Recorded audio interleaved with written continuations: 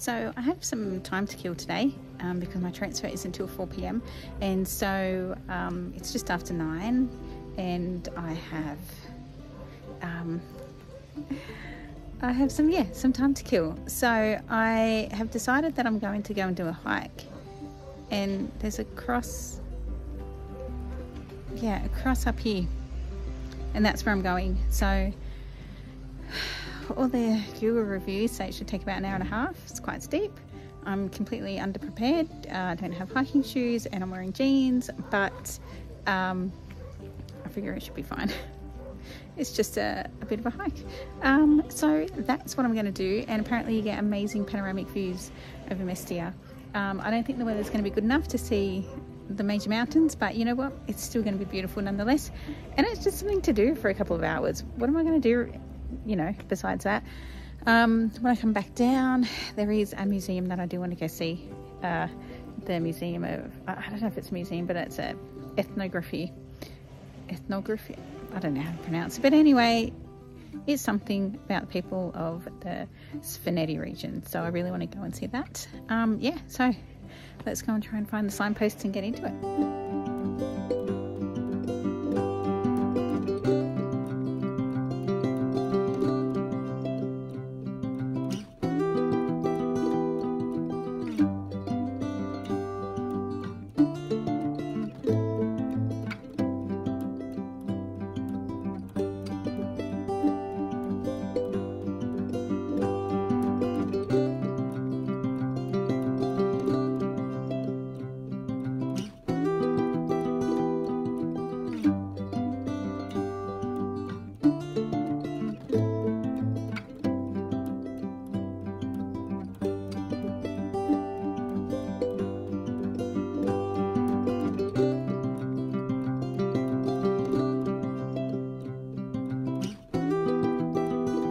So I've been walking for half an hour straight up, just straight up.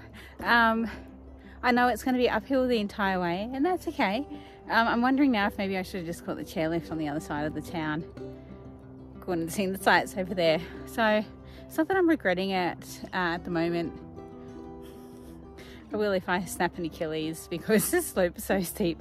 Anyway, I'm getting closer to the cross, so that's exciting. Every time I stop and look around, the sights are just incredible. Look, if you're not really into walking and hiking, catch a taxi. A taxi will take you up there, or like one of the tour buses that are here. Yeah, but if you like hiking, you got time to spare, then do it. Although, let me check that I would still say that once I actually get to the top. For now, half an hour in, I'm like, yeah, this is okay still. I'm not dead, but I've still got a fair way to go.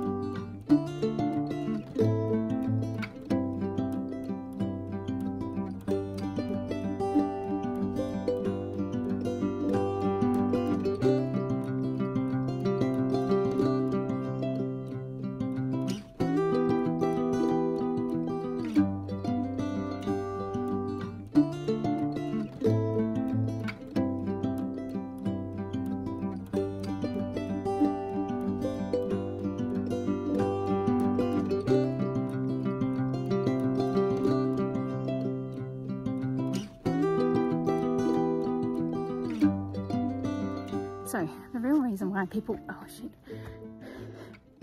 the real reason why people don't really film a lot when they're hiking is because it's really bloody hard. I'm exhausted. That was pretty much straight up. I did for about 10-15 minutes go on the wrong trail, and then I went back again because the marker's very different colour, so I was a bit concerned because the marker for my trail was blacked out. So I thought, oh, must be that they've changed it. So, but no, anyway, I'm almost at the top, and oh sugar, I keep slipping. It's so steep, I keep slipping. This is crazy, just crazy.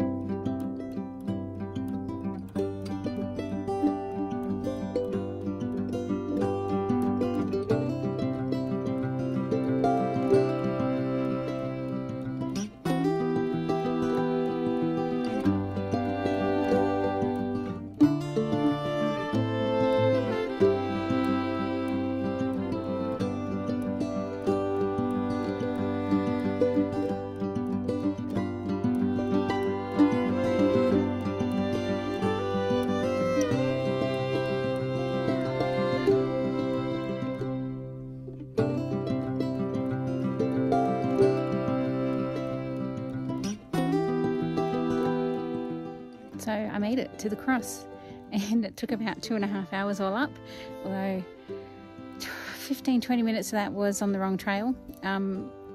Yeah, so like I said earlier, there was a marker, but it had been blacked out, and it was a diverging point, so there were 2 ways you could go.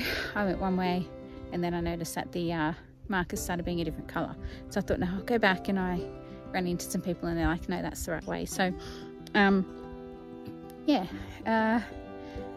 the other way was much nicer. It was undulating, whereas the one to get up here was just straight up. It wasn't I'm not going to say that it wasn't pleasant. I think that's too strong, but I'm glad it's finished. The uphill part, I've still got to get down. There's only one way to get down, and that's using my feet, unfortunately. My Achilles was not impressed.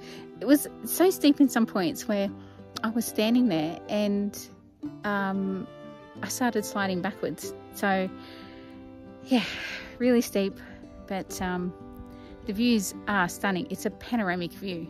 Like, there is just snow-capped mountains the entire way around. It's just a shame that the weather's not great. Although it's not bad, it's just not blue, so the contrast is a lot less. All right, I might make my way down now. I'm contemplating just going via the road because there's a lot of leaf litter. Obviously this time of year there's a lot of leaves falling from the tree and a lot of loose rocks, so I don't know, I just don't feel like hurting myself. Anyway, I'll decide when I'm halfway down.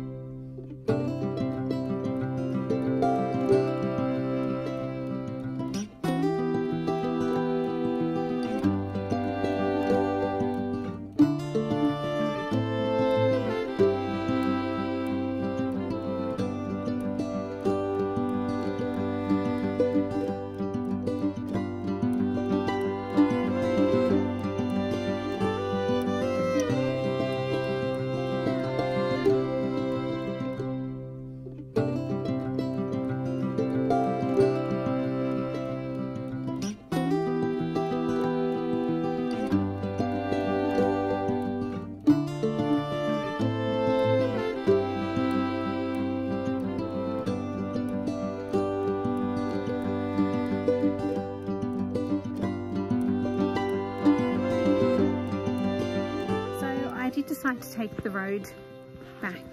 Well, so far I am walking down the road, and I figured, yeah, it might not even take me that much longer, because I would have to be going down that steep section so slowly and so carefully that it's probably going to take me the same amount of time, even though this way is longer because it's not as steep, so it's, you know, back and forth. So I'm actually really happy with my decision. I am still getting the most incredible views. Like, it's just, everything is just beautiful. And, sorry, camera really doesn't do it justice at the moment. And yeah, and I thought if it did rain, it's starting to sprinkle now, if it did rain, then that makes this way less dangerous as well. So look, I do take risks, but I generally like to take calculated risks. So yeah, I just didn't think going back down that path was the right thing for me to do. And that's cool, because yeah, luckily there's an alternative way. It's just a shame there was, you know, no taxis that I could call from the top to take me down instead, because you know what, I totally would have. I would not be walking at all if I could get a car come and pick me up.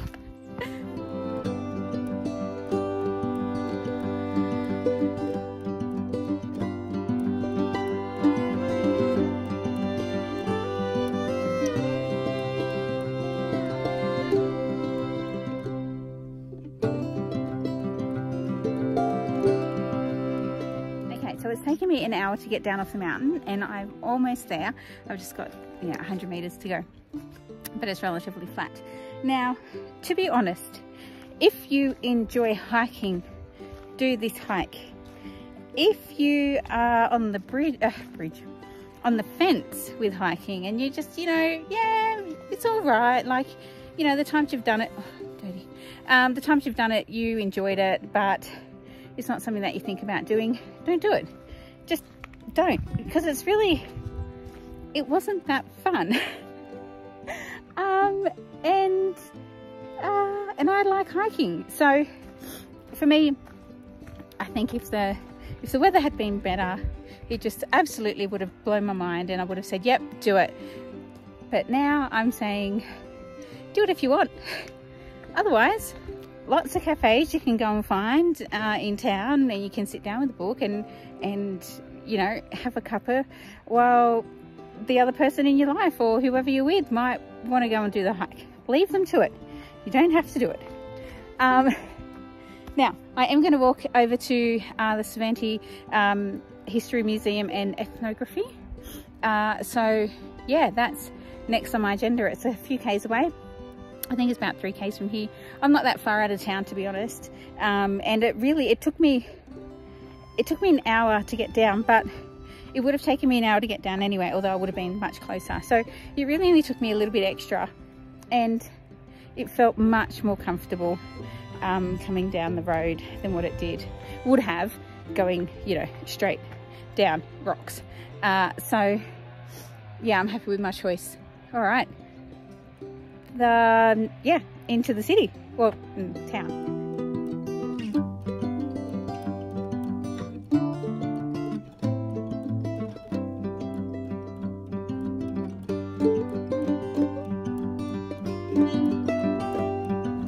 Saying I'm particularly lucky, but when I started walking, I've walked about, I don't know, 100 or 200 meters when a guy come past in just like a ute, and asked if I wanted a lift, and yes, oh my goodness, it saved me walking like 2.5 kilometers into town. So he was so lovely, wouldn't accept $1. Like, no, I wasn't going to give him $1. Wouldn't accept any money. Just, yeah, amazing timing, amazing luck. And I will forever be grateful for the stranger who just gave me a lift into town. Okay, lunch review. And I had a massive hankering for a burger as soon as I saw it on the menu. So I was just so happy that they had it. And, I don't know, I think it was chicken, maybe, I don't know what it was. It was so succulent, it was so juicy, it was so delicious. At this point, you know, feels like the best burger I've ever had. I don't know it isn't, but you know, feels that way. Anyway, so now I'm heading over to the museum. I think I'm going the right way. It's not like there's a lot of streets here. You can't really get lost. But yeah, heading over to the museum, and I'm really looking forward to that. I've got about an hour and a half until the car, van, I'm not quite sure what it is, but until the transfer back to Caucasus. So I don't have a lot of time, but it should just be enough.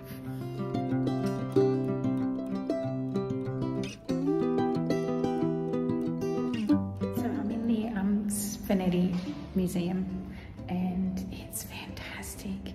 Like, it's amazing. And so it was 20 lari to get in, and it's set up really well. It's got some great information. One of the things that I did like kind of hear about, but I wasn't really sure what it was the story of the golden fleece. Now, I'm still not entirely sure about the whole golden fleece thing, but what it says is that the Svan people did preserve the technique of looking for gold using sheepskins, which is where they think that the whole mythical golden fleece has come from. So super interesting. It's great. It's a great little museum. I'm really enjoying it.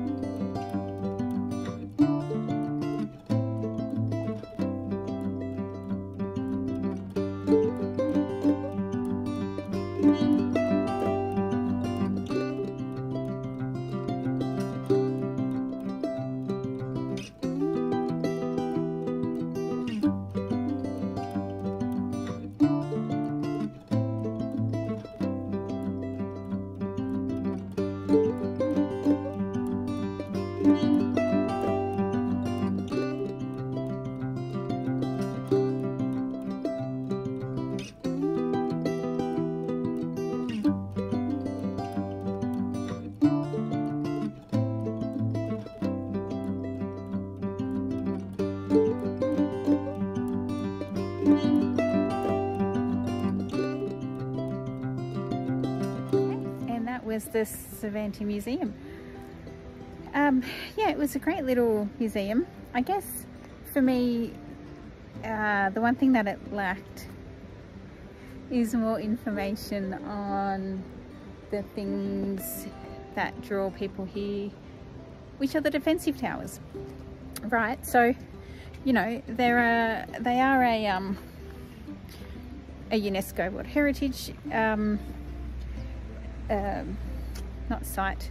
I mean, the whole area is like a UNESCO World Heritage thing, site, but specifically because of these defensive towers. So I wanted more information on what they are, why they're here, what purpose did they serve,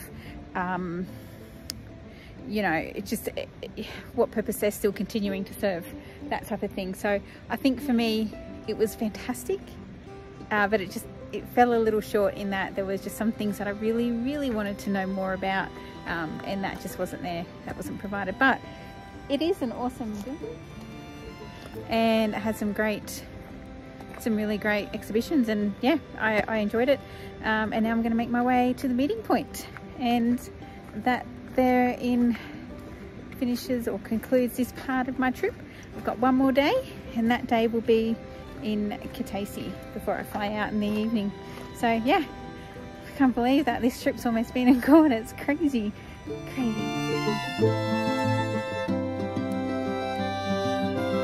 thing that I didn't get to do, unfortunately, is come and see the movie. There is a movie that is from this Ushgali area, and there's a cinema there as well that you can watch it at. And yeah, it's a local movie, and yeah, I'm kind of sad I didn't get to see it. But if you're in Mestia or Ushgali and you got some time because you haven't gone on a ridiculous hike, then you might want to check the movie out.